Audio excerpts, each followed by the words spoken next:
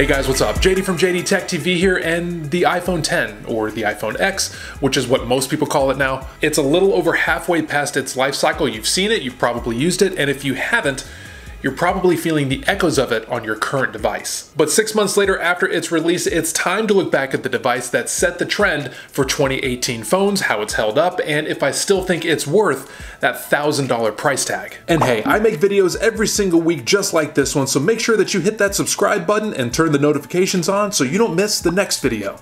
First, let's discuss what I like about the phone, the design. I used an iPhone Plus version for the last few iterations of the phone, so I got used to its larger size.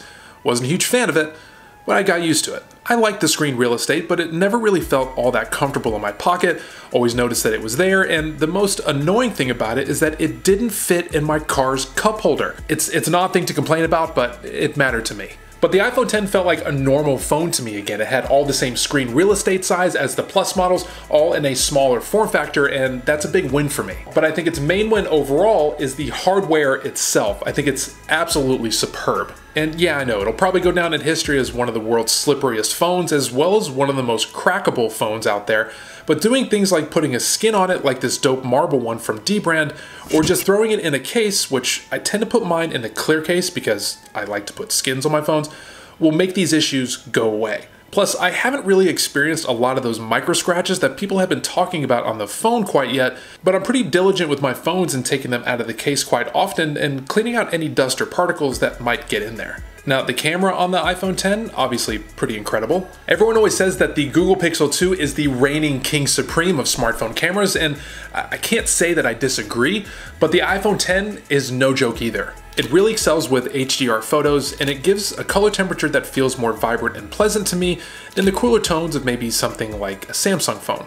Even its video is just as good, if not better, than a lot of DSLR cameras out there. In fact, a lot of my B-roll is captured using the iPhone X, so if any of you are looking to start a YouTube channel but you're just waiting on getting the right camera, but you have one of these in your pocket, you really don't have an excuse anymore. But like I said, the iPhone X is easily in the list of the top 3 best smartphone cameras ever, or at least for 2018, and in some scenarios I would argue that it is the best. I was watching one of Marquez's newest videos the other day, and I know the man doesn't need help when it comes to views, but I'll go ahead and put that video link up there for you to check out if you haven't seen it.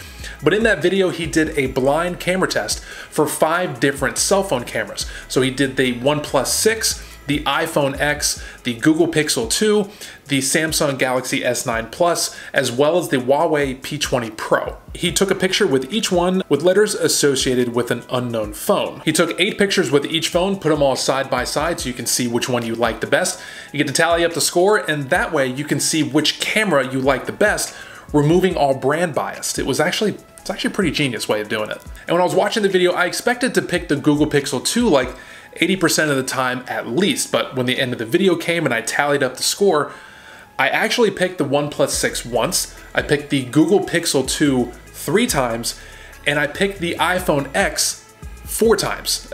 Trust me, it shocked me too. Now, I don't know if that's more because I use the iPhone every day and I'm just used to taking photos with it, so those pictures look better to me subconsciously because that's what I'm used to seeing, or if I actually thought that they were technically better. And I'm willing to bet that it's the former, and I'm okay with that.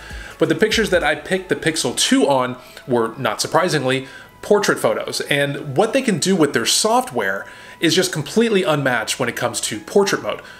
But the iPhone X has its perks as well. For example, its camera being able to change the light after the photo is taken, especially into these really dramatic studio lights, is definitely one of my favorite features of the phone, next to the animojis, of course. But talking about its camera, especially its front-facing camera, sort of brings me to some of the points that I am not quite so fond of with this phone. The first being the notch. Now, let me be clear, I don't hate the fact that the phone has a notch. I don't mind that most flagship phones have notches now. In a perfect world, would it not be there? Sure, but it's the state that we're in 2018 with the technical limitations. It's just what we have to deal with, so it is what it is.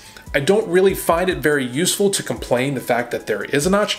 However, what I do find more useful is complaining about the size of the notch. I mean, this is by far the widest notch on any smartphone out there, and not being able to see if my Bluetooth is connected or not, my AirPods, or even the battery percentage at a glance without having to swipe down, it's a problem and feels like a complete mismanagement of space. I really don't even notice the notch for the vast majority of the time, even when watching videos, because I rarely watch it in full screen. Not because of the notch, but because it chops off a little on the top and the bottom of the video. I do, however, appreciate creators who make their videos in the 2:1 aspect ratio to get that full edge-to-edge look, which even then, the notch doesn't bother me. And then there's the software. iOS 11 has been a complete disappointment when it comes to how many bugs and glitches it's been experiencing. Here's to hoping that iOS 12 fixes a lot of that stuff. And I understand that it's not specifically the hardware's fault. I mean, the iPhone X itself runs like a beast, no problem there. But the software is definitely holding it back from being one of the best smartphones for 2018.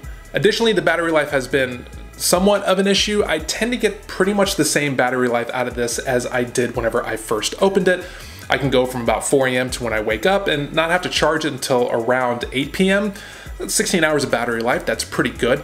But that's for moderate use. That's for doing things like making phone calls, doing text messages, checking emails, checking Twitter, surfing the web, things like that that aren't really terribly intensive on the battery. But where I'm having the issue is for certain apps that are mildly intensive on the battery, like YouTube. As time goes on, it's cutting into that battery more and more. And yeah, I know the apps are mostly to blame for this, but I really thought that the iPhone X would handle this a lot better. The other thing worth noting is Face ID, and I like it. It's worked for me almost every single time, and even with having glasses. I actually like Face ID better than I like Touch ID because I'm just one of those few people that, for whatever reason, the Touch ID never really recognized my fingerprints no matter how many times I re-registered it. The only time that I really miss Touch ID is whenever my phone is like laying on a flat table like this and I get a notification. I either have to angle it up towards my face or reach my face down over it to unlock it.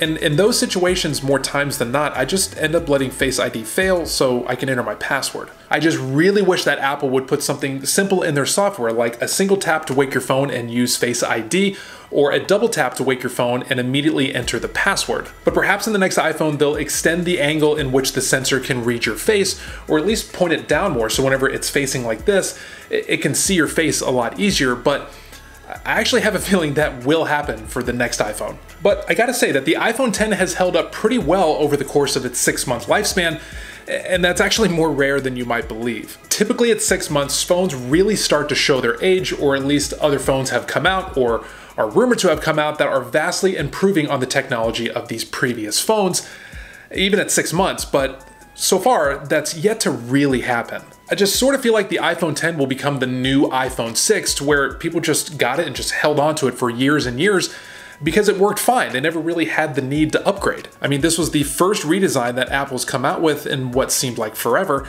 and definitely set a trend for 2018 that we likely won't see companies moving on from for a few years. So I guess the question remains, is this still worth the $1,000 starting price tag? And I would say that if you got it day one or anytime pretty much before this video, then yeah, as long as you knew what you were getting yourself into, it's a premium phone. It's worth $1,000. And even though it has a few issues here and there, it's still a premium device, and it's still better than a lot of the competition out there. But if you're looking to pick one of these up now, unless you need one right now, right this second, then I would actually suggest waiting another like 5 months or so for the iPhone 11. Maybe just wait until it's announced and see if the iPhone X's price comes down, or see if there's a specific feature that comes out in the iPhone 11 that you just can't live without. I'm guessing, just like everybody else, that the iPhone 11 will have a couple different versions. Have a version that's about this size and one that's a little bit bigger, an iPhone 11 Plus version, so bigger phone, bigger screen, and if that's something that you're into, you might want to wait. But overall, the experience as a whole using the iPhone X for this long has been a relatively positive one, and I would venture a guess that the majority of the public that has one of these, it's pretty much the same. But let me know what you think. Have you picked up an iPhone X? If so, what are your experiences with it so far? And if you feel so inclined, go ahead and smash that like button on your way down to the comments. But that's it. Thank you so much for watching, and as always, I'll see you soon.